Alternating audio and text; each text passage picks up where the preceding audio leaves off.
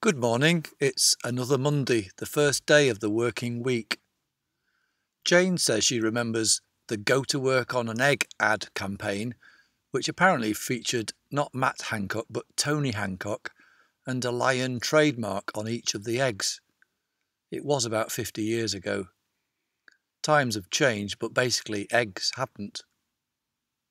Our people at the podium and their special advisors are keen to get the economy working again and get people back to work. I wonder sometimes if this is at the expense of maintaining good protection, especially for the most vulnerable in our society.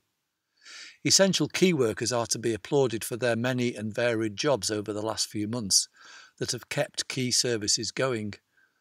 But there are many more who are now discovering significant challenges and changes at work, assuming that is, they still have a job.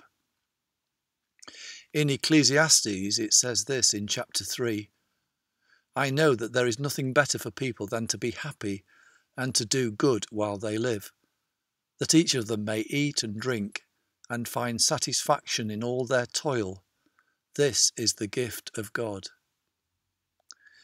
Loving God, as some of us go back to work today, may we be mindful of those whose work is now uncertain and grateful for those whose work has been vital in keeping our society functioning.